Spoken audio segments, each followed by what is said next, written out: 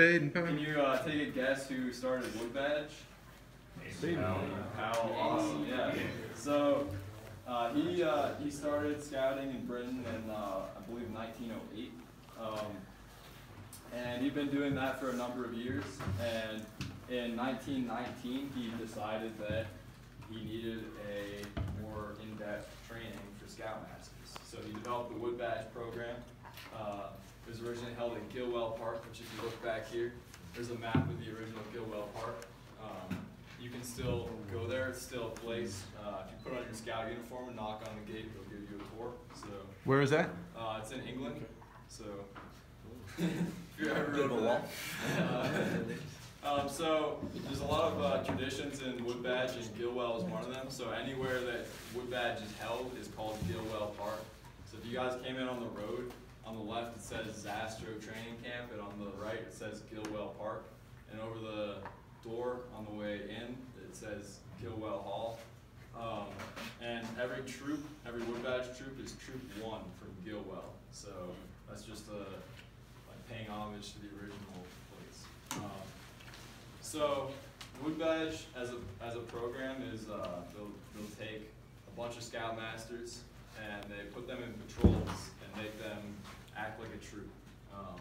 They'll do activities, they do different trainings, and they'll have to do chores and everything that a troop would have to handle on the handcraft. So all these shovels you see back here, those are actually carried by the service patrols, what it's called, which is one patrol a day takes a turn doing all the chores, and they are the service patrol. You can carry a shovel, put whatever you want on it. So that's what these shovels all are. What's the earliest shovel we have? 1950? Probably.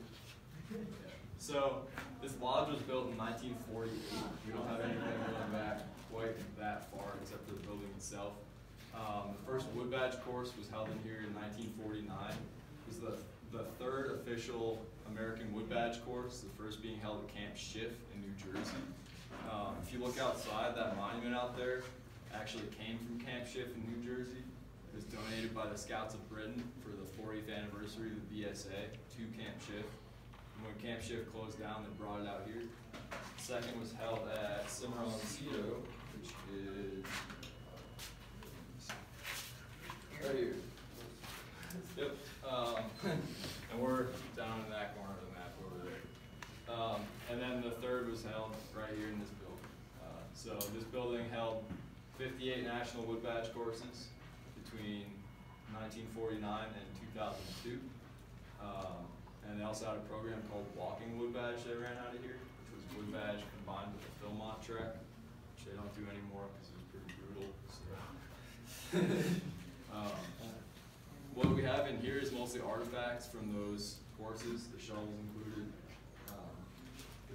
You'll see a piece of leather up on the walls.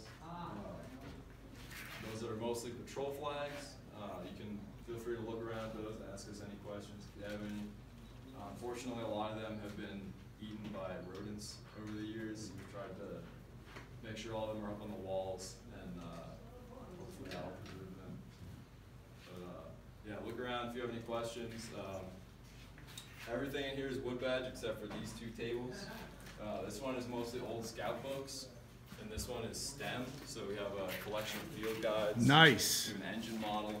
This goes counterclockwise. It actually goes this way. You can feel free to take a look at any of these things, ask any questions.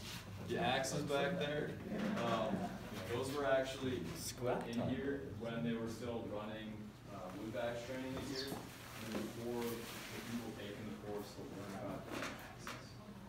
So you can go look at that, and it's got a little description next to each axe of how it was used in the logging industry. It's pretty cool to check out.